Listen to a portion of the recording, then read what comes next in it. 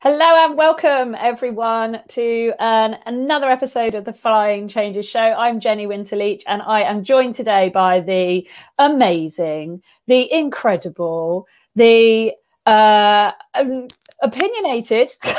Freddie Steele. Freddie, welcome.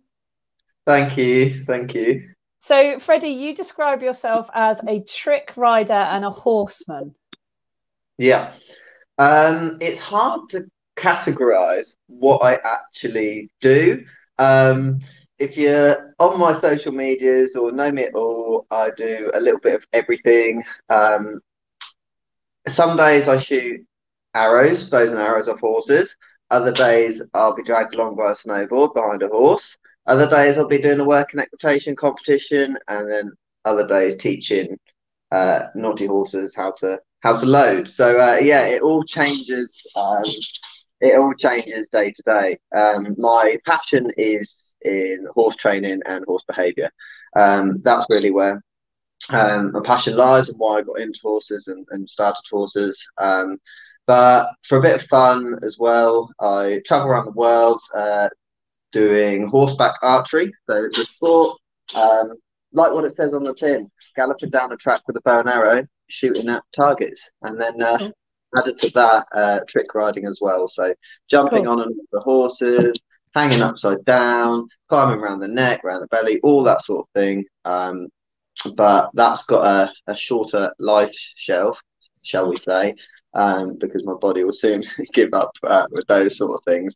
But it's all good fun and getting to go around and learn about different cultures and how they use horses and have used horses in the past and what they do with them nowadays. So these smaller sports, I really love these smaller sports and finding out more about them and diverging into cultures from that. So you are multi-talented, multifaceted, but it sounds to me like you're just someone who's just fascinated and interested in anything to do with horses in any way, any shape, any form. And I mean, a lot of people probably know you from the trick riding because that's the piece that you're on stages, or not stages either, they're arenas, and you're doing things and you're showing it off to people and people say, wow, that's probably what I think a lot of people see you doing. But actually there's so much more to it than that. So what I want to do then is just start off by telling us, how on earth did you get into horses? Where did it all begin? Tell us, little baby Freddie. Tell us about, it's not too, actually that wasn't that long ago for you really, was it? But tell us about how it all began. Yeah, so over, what am I now, 25? So over 20 years ago, when I was 4, I got into horses through my mum, and a very traditional way, started riding at a riding school, and got into it more and more and more, working towards pony club, and then loaned a pony and started doing all sorts of pony club stuff like your typical child would do. From there, I moved up and up and up till it was time to move on to horses. And then I made a big jump from a 13-2 pony to a 16-hand horse because that was the only horse in between, if that makes sense. And as some of you know, I'm quite tall, I'm 6'3". So I quickly outgrew this 13-2 pony, and my instructor at the time had a 16-hand Irish sports horse, I think she was. So it quickly went from rattling around the pony club ring to having to learn to ride properly because, of course, I got on this horse, my legs didn't go past the saddle flap, and this horse was well trained. It wasn't just a pony you point and go and kick, it was one that you actually had to ride. So it was a big step for me at that point. I was 14, I think I was, and then moved up to learn to ride this horse, or learn to ride properly, so to speak, rather than just learn to sort of hang on and point and go the way we want to go. So that was a big step for me, from pony to horse, because it wasn't just a 14-2 pony, then a 15 and move up. It was straight from the 13-2 to the 16 hand, and the styles in which they were trained were very different. My trainer at the time was a really close friend, and I'm still friends with her now.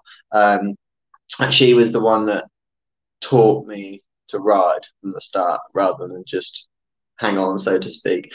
She was very interested in natural horsemanship herself, although was self-taught and learning all about it herself. This was when natural horsemanship was a lot newer to society, and it was something that wasn't that well known about. So there wasn't that many trainers, and you had to sort of go out and teach yourself if that was what you wanted to do. So she did that, and with that came my horse training passion, if you like. I was always passionate about behaviour and animals. My mum was a dog trainer. My granddad was a police dog trainer. So I've always had training animals in my family, and I think his dad actually trained racing pigeons or something, my mum seemed to tell me. So there's always been some sort of animal training in the family, and it was just a matter of time, I think, to what animal I was going to train.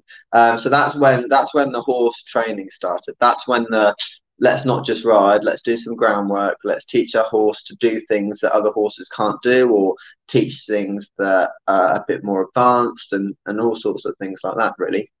And that's where the passion started. So I was volunteering at a yard as I was finishing school, and I spent more time at the yard than I did at school, and eventually ended up leaving school early and getting offered an apprenticeship or a sort of working student basis on this yard. And that went from there, really. It was like I worked at McDonald's some days, petrol stations some evenings, and with the horses the other time, because the horses didn't really pay at that point. It was very much working at other places to pay for me to go and have my education learning with the horses. And the lady I worked for, she brought horses in for training and all sorts of things like that. So I learned all the cases, the extreme cases, the not so extreme ones back in, and the different mindset, very much from Western, I suppose. It's more of a horseman, Western cowboy mindset that we were teaching these horses in. So I was there for 7-8 years learning this. Eventually, I started getting paid a little bit, then a little bit more, and I quit my McDonald's job, and then kept at the petrol station a bit longer. Quit that job. It's very, very much a we have to jump into this 2 feet. Joined school. I wanted to work in horses, but mum was always like, horses don't pay well enough. And I didn't really ever do anything active about pursuing any career, because I was sort of stuck in this middle ground. And I think at that age, 15, 16, when you're having to make choices at school of what you want to do, that it is a daunting time. So I didn't really actively pursue anything. I just kept going down the yard to ride the horses and learn about the horses. So it naturally took that step when I left school and got that opportunity. And then it went from there, really. So I was with her for seven or 8 years, and then wanted to start up a little bit more on my own. I didn't want to take the jump into I'm now going to just be a horse trainer, because I didn't have the clientele, I didn't have the knowledge, I hadn't done any on my own that weren't overshadowed by someone else. So that's in training horses. So I've done the processes from start to finish, but it was always under someone else's name. Then I went to a yard that rented me out a stable and a field, but also gave me the opportunity to be a student at their stunt yard. So that's where I learned the trick riding and horse archery side of things.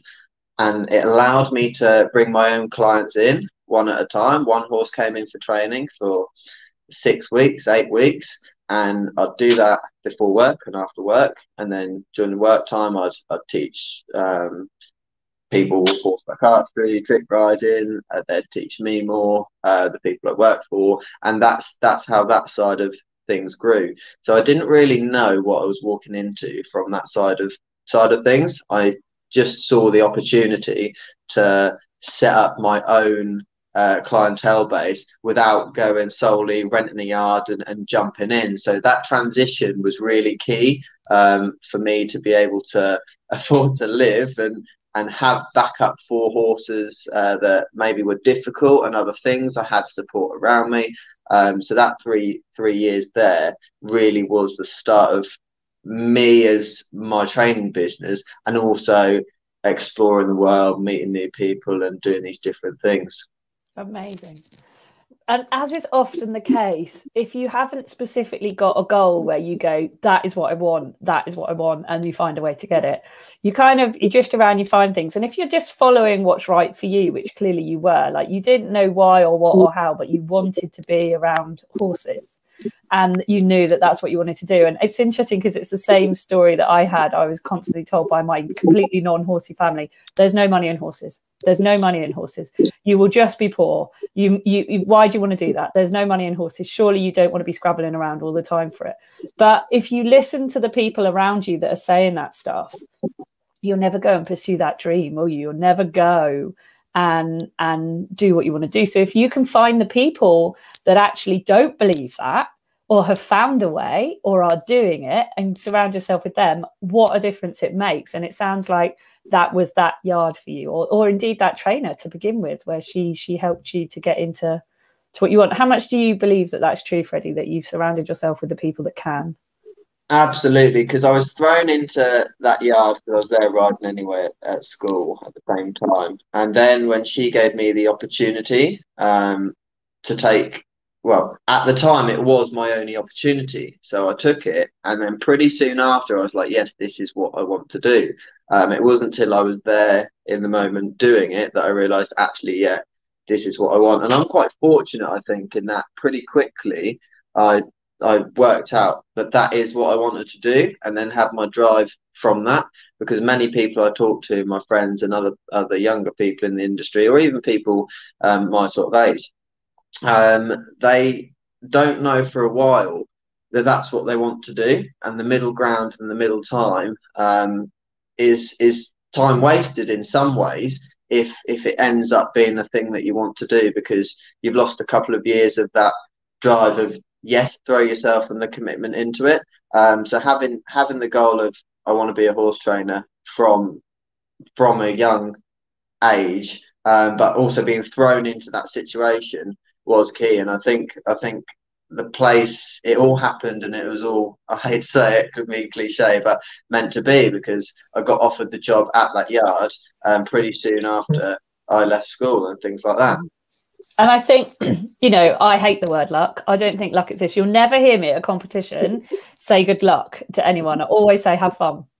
Because as far as I'm concerned, luck is basically just a culmination of the right things happening at the right time. Now, so yes, some of them might be out of your control, but if you hadn't put the work in, if you hadn't known what you wanted, if you hadn't been willing to take the risk, if you hadn't, listened to people, trained hard, done anything like that, then it wouldn't happen. So it's not luck. It's just a culmination. And like you say, yeah, I mean, people say it all happened for the right reason. But that if you had still been working at the petrol station, or if you'd gone into an office job or something, then it wouldn't have. So there's, luck is only really something where, okay, something that's outside of your control just happens to align with what you really want. But if you don't know what that is, then how are you going to know? So let's get on to, because I know a lot of people here are listening in because, they want to know about the horsemanship side of things. And I think that's fascinating. We'll get on to it. But they also want to know about this thing called trick riding. Now, let's just clear something up. A lot of people say you're a stunt rider. And I was away at something with you guys recently, and you kept going, no, it's not stunt riding, it's trick riding. So what's the difference? Let's just clarify this now while we can. So in the industry, stunt would be film work. So a stunt may be a fall, it may be a rear, it may be something like that, a vehicle to horse transfer, or something where it's usually done in a film, so to speak. There's not many films that have trick riding in them, and trick riding is the tricks that you are doing as a gymnast on the horse. So I think Heartland is, I think Heartland's the only thing out that is trick riding in a film, or the most common one. So the trick riding is performing tricks on the horse. Stunt is the stuff we see in films, the saws, the shields, the rears, the falls, that sort of thing. So it's a bit of a divide that people in the industry get a little bit sometimes I do one or the other, but the same people do both, if that makes sense. So that's where the clash comes, really. But it's not so much a clash. It's just a slight difference in what we're doing with the horses. Cool. Okay. So, but you do trick riding mostly. Yeah, mostly trick riding. I've done stuff in films and before and things like that, commercials that have been, can you rear up on this horse, and we need to get a shot of that, and that's what I class as more stunt riding. And which do you prefer? Trick riding. By far. Okay, cool. So tell us then about trick riding. What is it? I mean, some of us have seen you do it. Some of us have seen you do it live. Some of us have managed to see the behind the scenes as well, which is quite interesting. You know, and I'd love to know, what is it that you love about trick riding? What is it that is the real skill of trick riding? I mean, most of us watch and think, well, you're mad. And quite frankly, I can't get on my horse without a mounting block. So watching the way that you bounce on and off it when it's cantering along is ridiculous. Tell us more. Okay, so trick riding, I got into it through the team I was working for, like I said previously, and met some Cossacks from Russia, including the world champion in the sport. So there is actually a sport it's called Jigotovka. Okay, Jigotovka is how you say it. It's a Russian word, of course, because trick riding really originates from the Cossacks in Russia. So they hold world championships every year, and it's actually combined. So it's trick riding is one section, and then the next section is weaponry work, because it's all based on Cossacks. And of course, Cossacks are military people who are very strong and very powerful in history.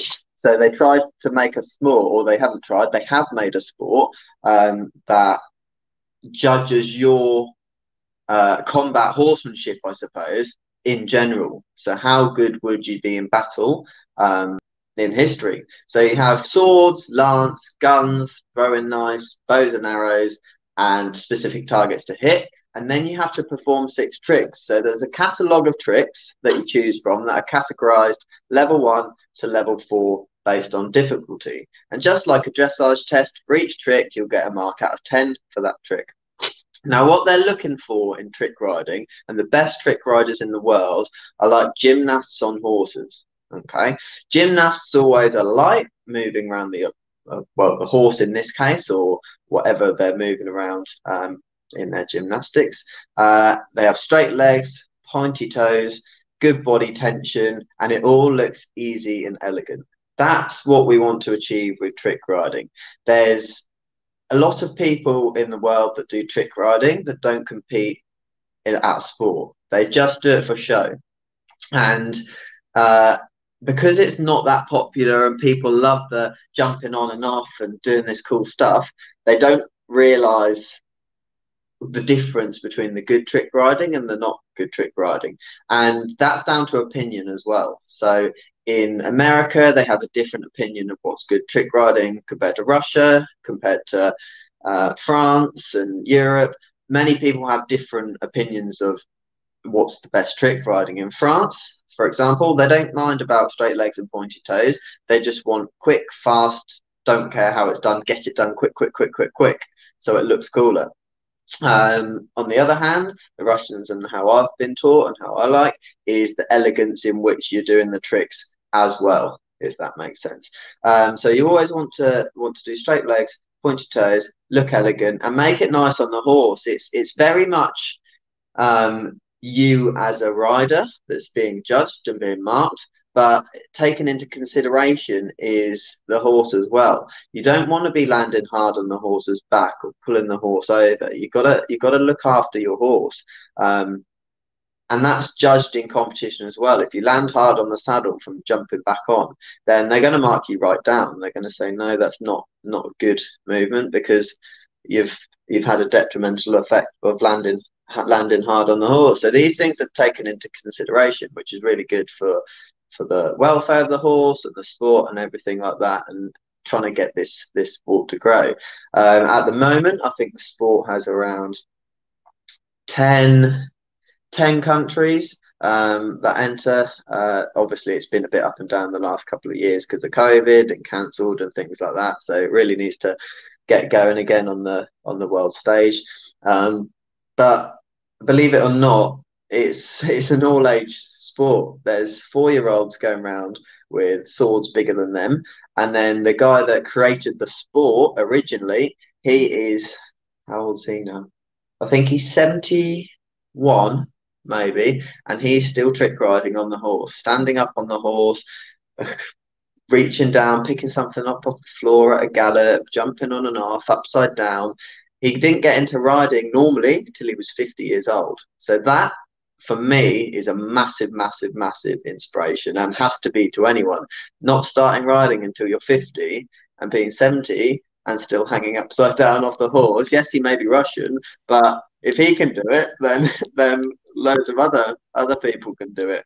And yes, he hasn't had the years and years of hitting the floor, and your knees go pretty quick. You speak to a trick rider, your knees will go quick if you don't take care. But yeah, that's really trick riding as I know it. And I go over to Russia 2 or 3 times a year to train with my friend who was previous world champion, and also to compete in the world championship for Britain, and also to practice competitions as well. Because the big thing is, it's such a small sport. There's no competitions in this country, so I have to go over to Russia to practice my competitions, and also for the big competitions. So I try and get over as much as possible, as much as well, COVID and expenses and life in general allows. But doing other competitions in horseback archery, working equitation, whatever it may be, helps with my competition form, I suppose. Because in the early years I went out, it was my one competition a year, and it was the world championship, and it's like, oh my god, now you have to perform. And it's like, great, I haven't quite done the preparation in competitions, because I did the preparation at home, but everyone knows in your own arena you can go around and get the best score you'd ever done, but go out there, put it in front of people and judges and marked, and whatever the environment may be, it's very different. So yeah, I've been working a lot during lockdown on and carrying on with competing, having pressure, and dealing with it in different ways. And so how do you then train for the pressure when there isn't any? Because this is something I think a lot of people are suddenly realizing again, is we were all training during lockdown and our horses were going forwards, and that we make great progress, and then you come out and you put yourself back in that competition arena again, and if there's any chance of performance anxiety, it smacks you between the eyes. So it's really interesting to hear like you saying exactly that, which is, I have to go to some competitions to train under pressure. And I think in a lot of the equine world, in the amateur world, not so much the professional world, people see every competition like they have to go and do well. It's a competition. But I think actually sometimes I say to people, look, sack it off as training and go and train in the fact that you need to be in those whiteboards, you need to be under pressure, you need to be in your kit, your horse needs to sit, and sack it off as training. But how do you then train for pressure? A big thing was starting working equitation. So my biggest thing was always trick riding, and the trick riding competitions meant the most to me. So I'd say it was actually a training competition in Russia, but I'd say this one doesn't count. It doesn't matter. It's preparation for the world championship. But because I cared about the sport and doing well that much, I don't think my mind computed what I was trying to say to myself on that occasion. And coming away and starting working equitation, I very much started that sport on let's use it as preparation for other things that I care more about. And actually doing that, I think, helped no end, because I didn't put any pressure on myself, because I generally thought this is preparation for something else. And it's not until recently I've actually realized that maybe that's why I've done well in some working equitation competitions this year, because the pressure hasn't been on. I haven't put the pressure on myself, and I'm sort of the person that will put the pressure on myself more, and a lot of people will put the pressure on yourself more than anyone else will. And I think the fact that being in this country, it's been a smaller crowd, it's been a lower level, all those things have benefited me no end. So I think for the people that, like Jenny was saying, are into dressage or showing or jumping and things like that, if you have the one that you care about a lot, and then maybe go to a different style. So if you're a dressage rider and you're getting back into it and you're nervous in the dressage arena, maybe go to a showing competition or something else, because you've still got the pressure of a crowd and a competition, but it's not necessarily the one you care about the most. And that seems to have helped me a little bit in recent years, because you have got to have that bit of pressure, but if you have that pressure combined with your own personal pressure, that's what makes things sort of blow up and not make you perform your best in those sort of situations. So that's what's helped me. And actual, as a matter of fact, starting working equitation with that mindset, it sort of changed quite quickly, because I started with, oh yeah, it'll be a bit of fun, we'll do it, whatever, and it'll help other aspects of what I want to improve. But actually now I care a bit more about working equitation, and I want to move up the levels, and I want to now do really well at that, because that's just my competitive nature. But the mindset of how I went into it, I think, has helped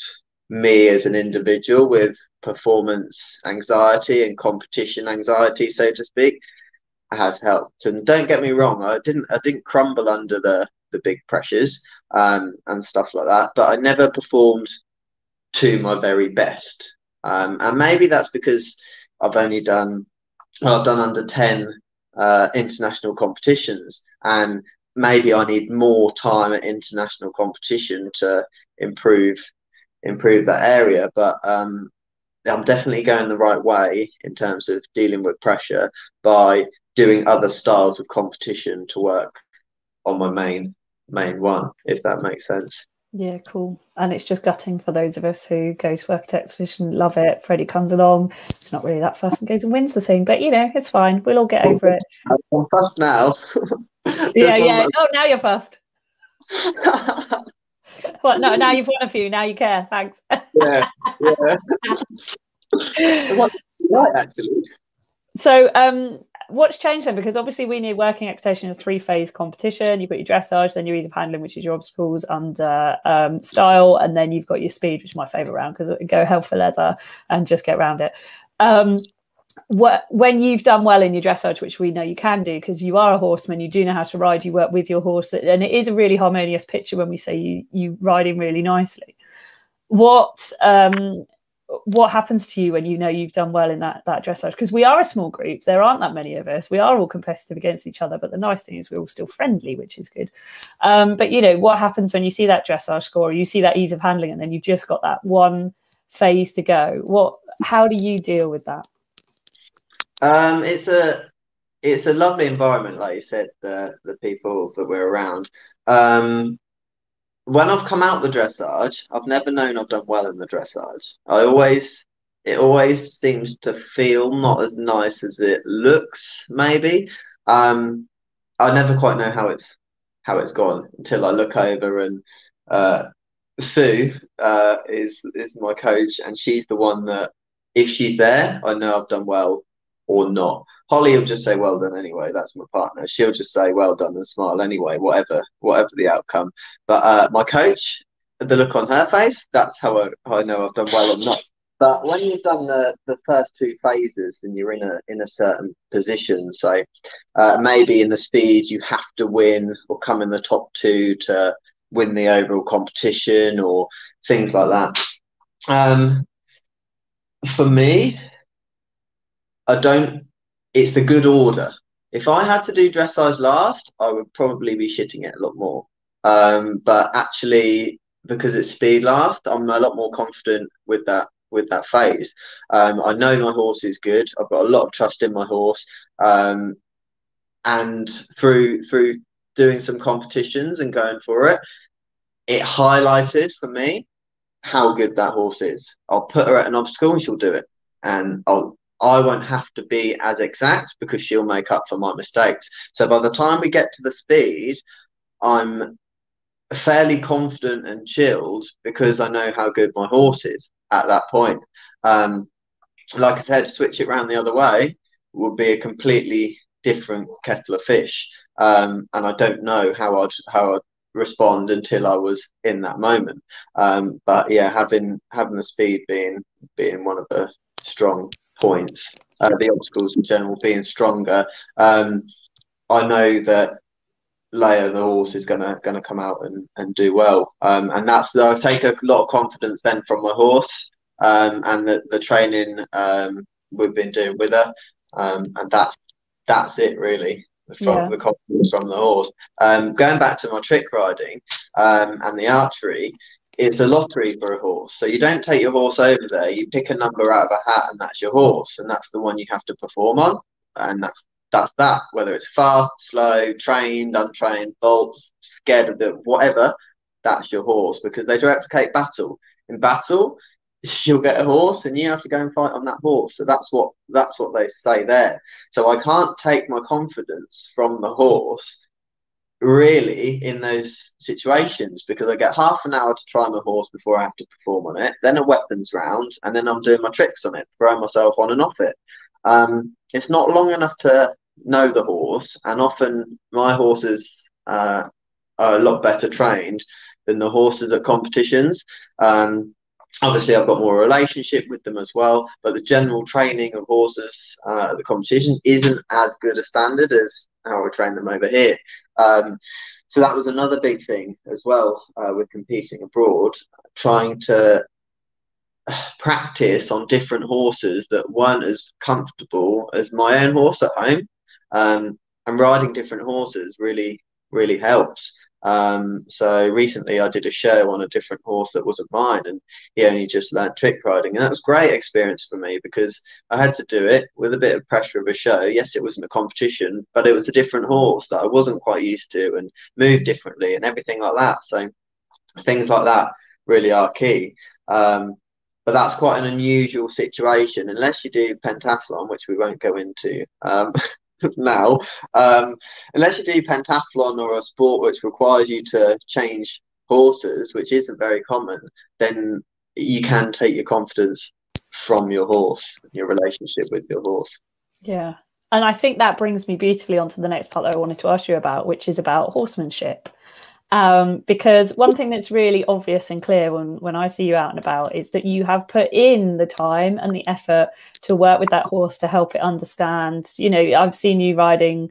I want to call her Layla. That's not right, is it? It's Leia, isn't it?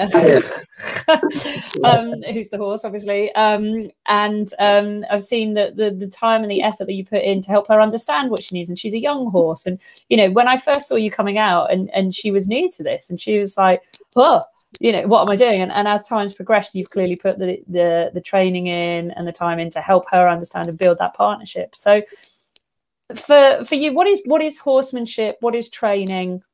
What is important to you about it, regardless of whether you compete or not? What is it that you would describe horsemanship as?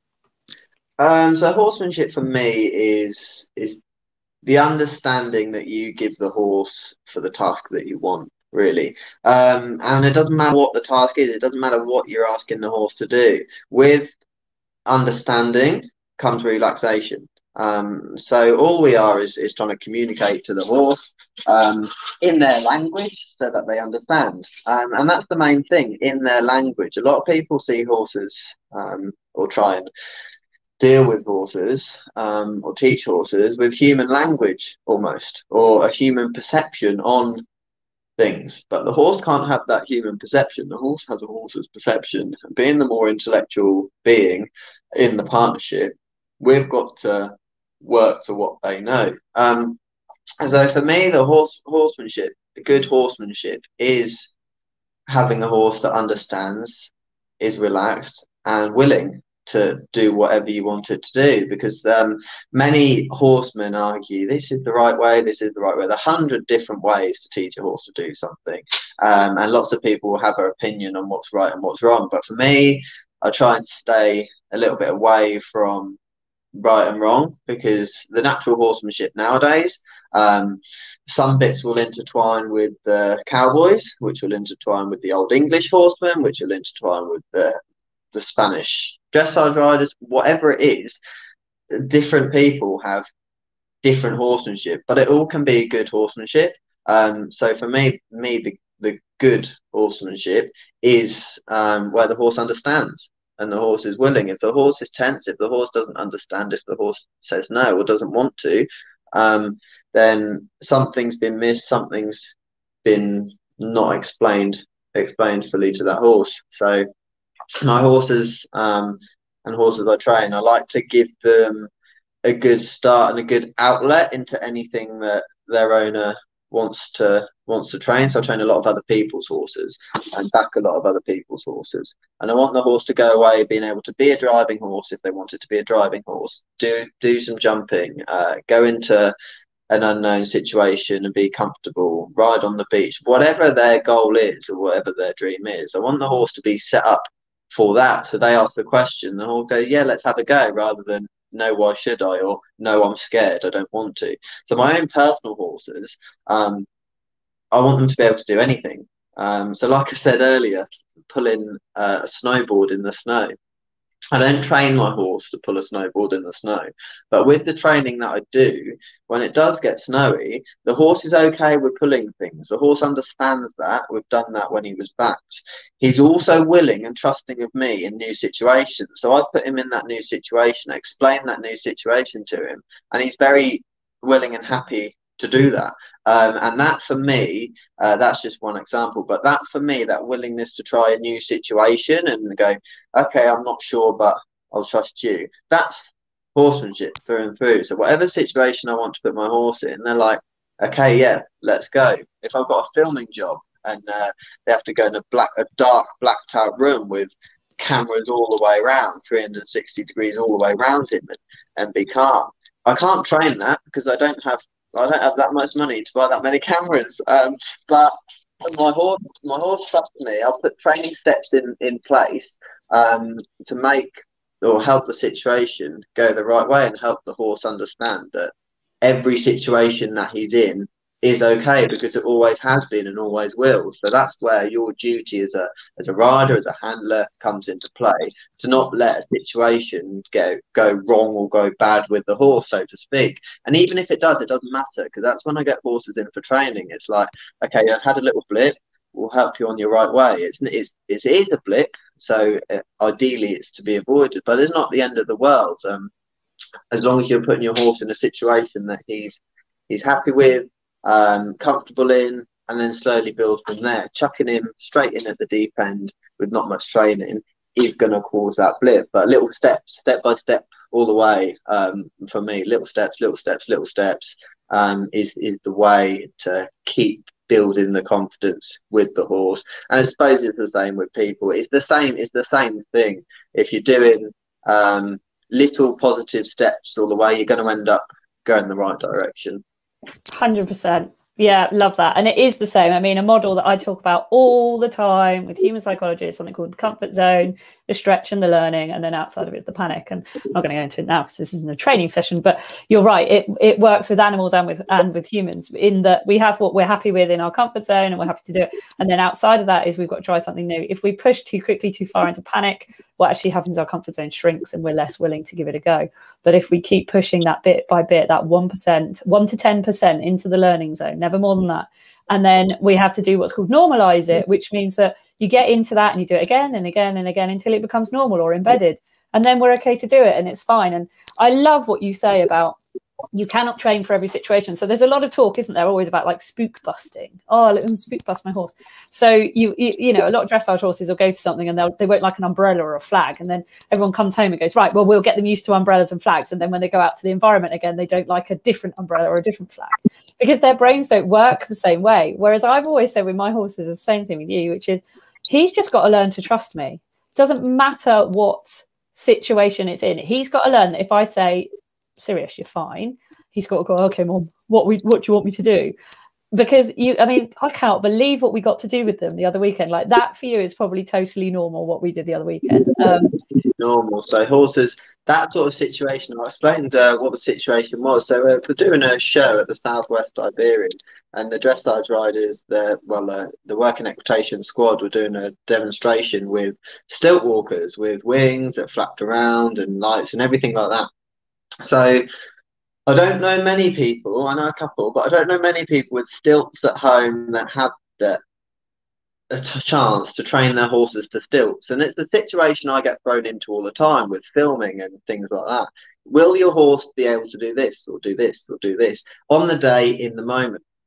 A lot of the time I can say yes, and the stilt situation is similar.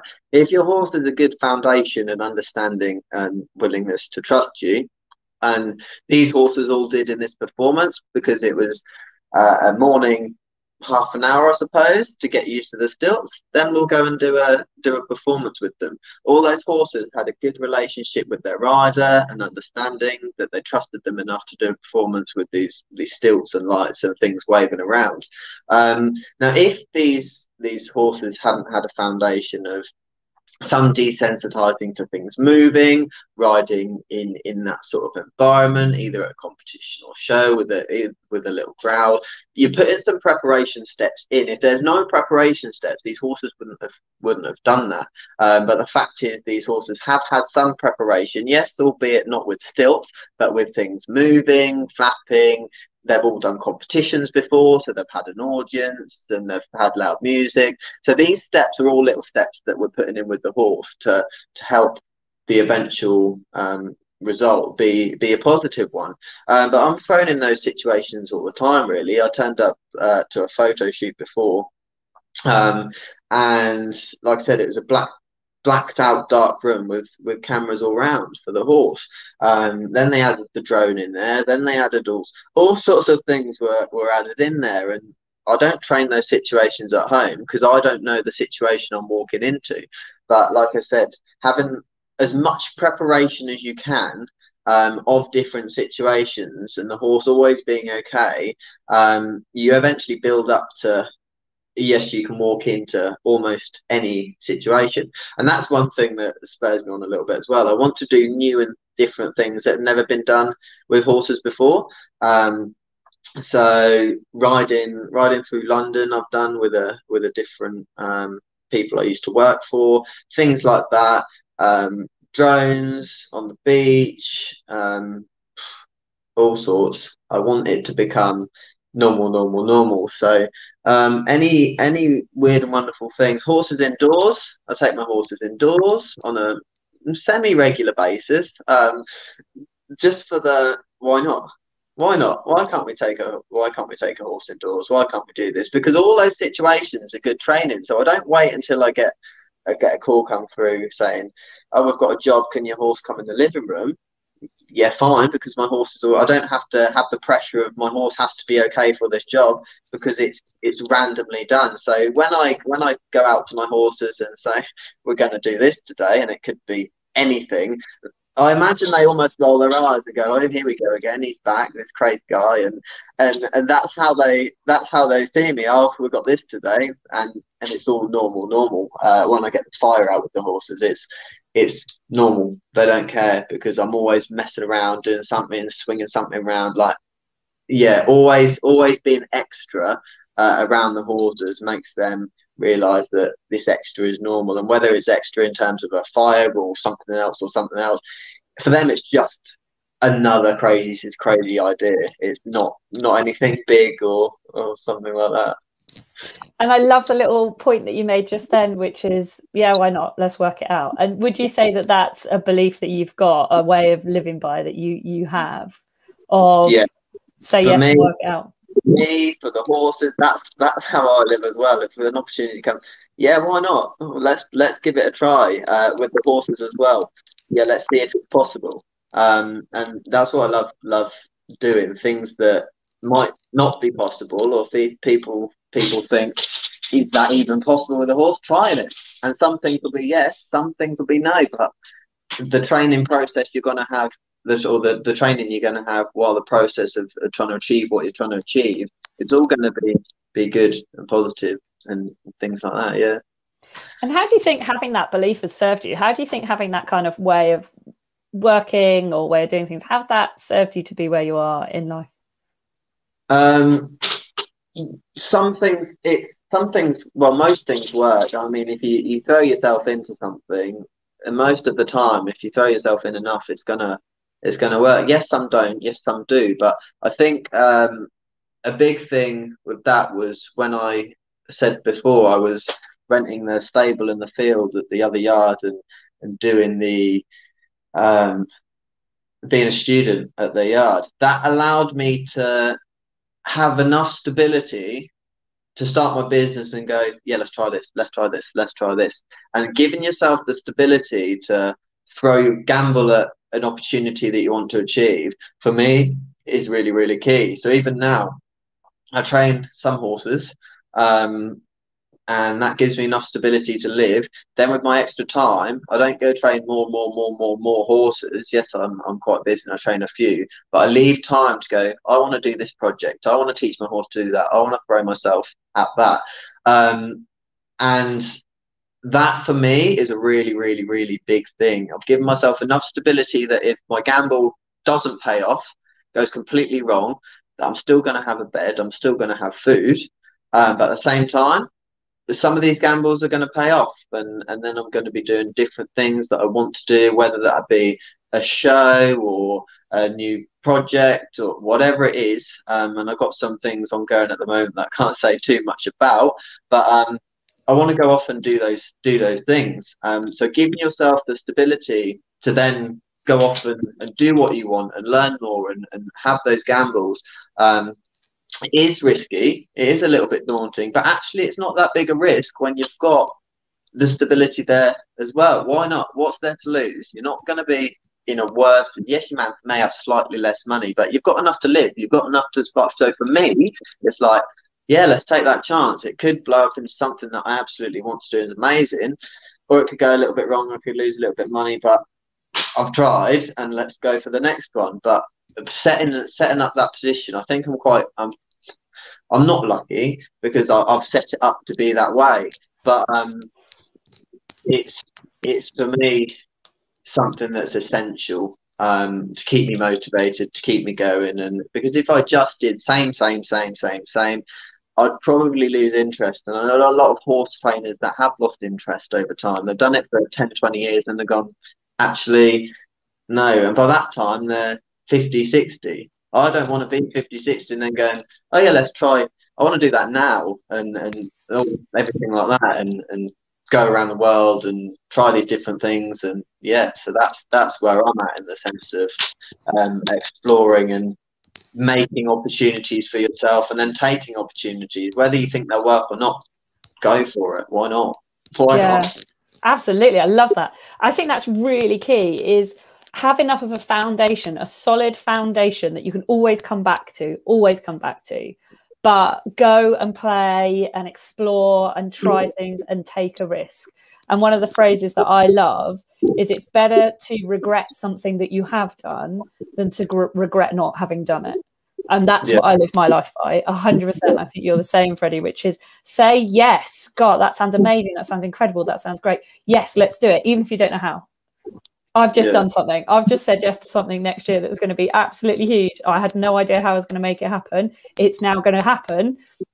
And it's terrifying and exciting at the same time. And I think that's the other thing, isn't it? You must live on the line all the time that exists between what is exciting and what is scary. And it's such a fine line. Yeah, I've been listening to an Ant Middleton podcast as well, and he said you can't get too comfortable.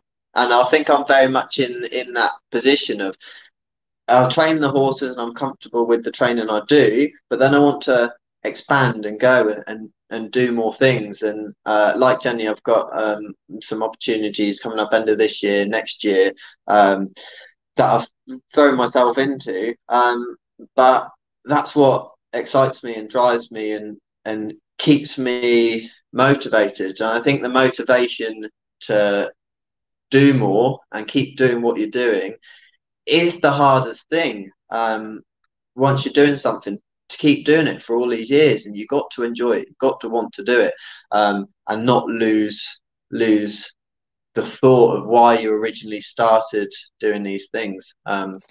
So for me, obviously, it all revolves around horses, just in different ways, whether it's going to be film, TV, show, training, whatever, all of the above. It's going to be those sort of things that drive me. And let's have a go at this. Let's try that and see what's possible.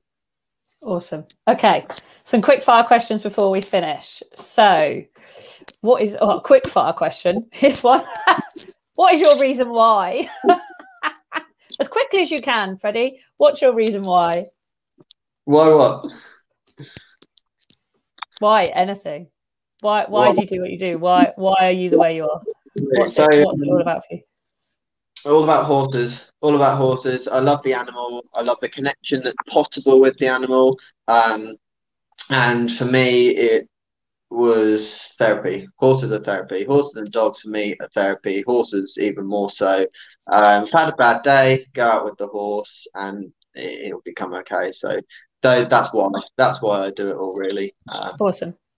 Okay, what do you know for sure? What do I know for sure? Nothing. No. I don't know. I don't know anything for sure. Things change. Things change by the day. 1 minute I think I know how to train a certain type of horse, and another horse comes along and it blows everything out. I've now got to think outside the box. So yeah, don't take anything for granted. Would be my advice with that one. Nothing's for sure. Cool. Yes, you've got. Yeah, that's it. That's it. Yeah. No, that's cool. Okay. What do people wrongly assume about you? That's an interesting one.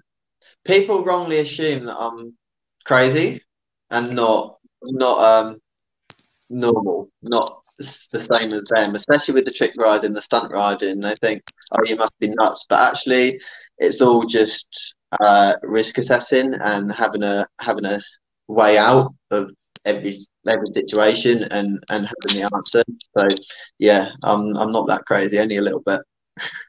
Amazing. I actually love that, because I think you're entirely right. I think a lot of people that see people doing tricks or stunts or anything that seems a bit way out there or different or higher up perhaps on the adrenaline scale think that someone's crazy. But actually, having gotten to know you, seeing the processes you do, even getting the privilege to do some training with you with my horse and things, you actually see how actually completely logical you are, how you break it down, how you work it out, how there's a plan in place. It's just the finished, polished object that goes out there and gets seen on stage or wherever it is, competition, whatever, doesn't seem that way. But that's the skill, I think, and that's the performance, isn't it? That is performance. Performance is actually all about planning and preparation. That's it. When you're out there in front of everyone, it is the polished, finished article. It is the performance. Behind that, it goes wrong 100 times. You sort it out 100 times, and you find every which way to sort out any situation that could happen. So the finished article is the wow. That's the show. That's what people like. But actually, underneath, it's a lot of different ways out and situations and answers to what could happen and doesn't usually happen because you put everything in play, really. Yeah. Cool. And we haven't had a chance, and we've run out of time now as well, to chat to you about, encouraging boys in the sport and things like that. So maybe we'll have you back on, Freddie, at another time to discuss that topic. So I know it's obviously really key to your heart. It's a really interesting topic. I know you spend a lot of time teaching little boys things that they find interesting in horse riding as well, to keep the passion. And there's this massive gap. You see the little boys in Pony Club, and then you see them out on the world eventing or show jumping stage or dressage, and you think, where did they go in between? So I think that's something that I'd love to have you back on to chat about at some point, Freddie. So I think we're going to have to wrap it up for today. But what is one key thing or takeaway or something that you would love, if there's one thing you can inspire people with, what would it be that you're going to leave with us today to say as your gift to the people watching, listening, from you, Freddie Steele? Got to be back to that point we were saying of giving yourself enough foundation to go out and take any opportunity, make opportunities for yourself, and find out what drives you, and go and take that, go and do that, because not enough people take these opportunities, and we don't want to have the what ifs in our mind after. Go out and take it, like Jenny said. That I've forgotten the quote, but it's a good one. Better to regret what you have done than regret not having done it. Yeah, I think that's quote of the day, and very much exactly the same as my mentality. That you've got to do it. You've got to give it a go. There we go, guys. So hopefully if you're listening in or you've been watching in live and you're listening back to the podcast now, maybe if you could take away one thing, what are you going to go and do differently? Like, what foundations have you got in place? And if they're not there, what are you going to do to get them in place so that you can go and take a few risks, do something a bit differently, throw caution to the wind a little bit, you know, like we're not talking about going and doing something you haven't got the skills for, you're not capable of, or your horse isn't okay with. We're talking about get that stuff in place so that you can do it. And so much of the time I speak to people that want to go and do something, but they haven't got those foundations in place. And as soon as they start working towards those foundations, they feel so much happier about that end goal and how they're going to do it. So take that away. That's an amazing one. I think we're going to call this podcast something around like how to take risks safely and throw caution to the wind, you know. So thank you so much, Freddie. It's been an absolute pleasure. If anyone wants to get in touch with you or reach out to you, ask you any questions, see where you're at, what you're doing, follow your progress, how do they do that? So I'm on social media, Instagram and Facebook, Freddie Steele, or my business name is Steele Horse, with an E on the Steele. I'm the only one on there. And yeah, my profile's Steele Horse has the logo. I think I might have it here. Yeah, the little S. And Freddie Steele will be someone probably standing up on a horse or doing some sort of trick riding. That'll be me. So yeah, no, please reach out. And then anything really, whether it's for you, for the horse, moving forward, whatever, yeah, reach out. And thank you, Jenny, for having me on. It's been great fun. Thank you so much for coming. I didn't think you'd say no because I know what you're like. Freddie, should we do this? Yeah, okay, fit me in. Let's go, let's take it. That's the one, exactly. Cool. And you never know where these things go, do you? I know I've had some times in life and I've looked back and I've gone, oh my God, I was terrified of taking that opportunity at the time, but I'm so pleased I did it now. Not that you were terrified of this, obviously, but you know, sometimes to take an opportunity and you never know where it's going to go. So thank you so much, Freddie. It's been an absolute pleasure having you today. And I hope to see you out and about soon. No doubt there'll be something we're at together soon, competition or something crazy. And take care. Bye. Thank you.